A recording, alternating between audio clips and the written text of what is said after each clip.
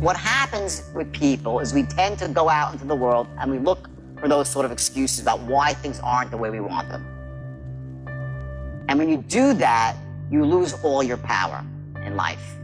When you start focusing on the external, on the excuses, you lose your power. I can go out onto stage and bomb, and people will respect you for going out there and trying your hardest.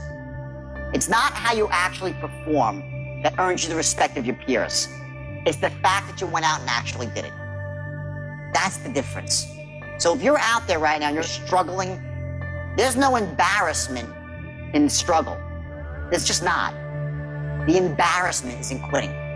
The embarrassment is in not trying your hardest. You have to remember that all people care about is how much heart you have when you go about doing something. It's about your heart. Are you going at it with everything, you know, from here up internally, or just going through the motions and blaming your boss, blaming the lead source? You can blame the economy. There's a million reasons why you're not selling as much as you could. Things aren't going the way you want them. It's your story. We come up with a story of why things aren't the way we want them, and we hold on to that story, and it stops us from moving forward. In truth, the only thing that stops you from getting what you want in life is the bullshit story you tell yourself of why you can't have it. Get yourself together. Pick up your damn suffering and bear it. There's no excuse whatsoever for not getting at what it is that you should be doing. You have an opportunity of a lifetime. I need you to take it serious.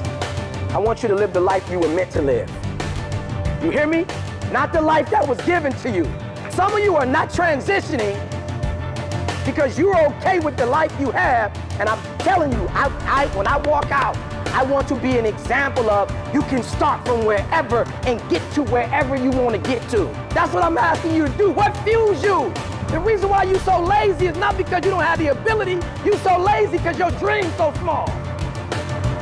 You ain't got no standard. That's why you can't blow up. There's a certain level you can't get to when you keep compromising.